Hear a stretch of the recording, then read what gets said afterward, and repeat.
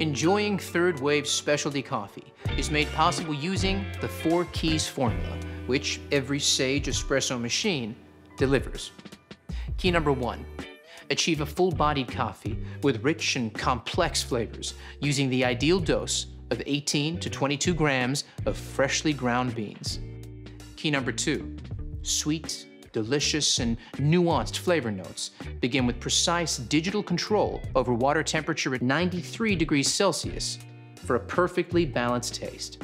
And key number 3 starts with low-pressure pre-infusion, followed by a high-pressure 9-bar extraction process delivered via our 15-bar Italian pump and an overpressure valve. The 4th and final key is about getting that silky, velvety microfoam, only possible with high-pressure steam. See our Latte Art for Beginners video to find out more. Achieving the perfect espresso extraction is based on a number of factors you need to monitor and adjust regularly. Here's a barista to explain how it's done.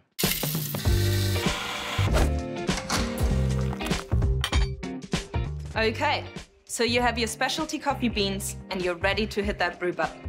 Let's take a closer look at some extraction results you might come across and what adjustments you need to make to consistently create that balanced espresso shot.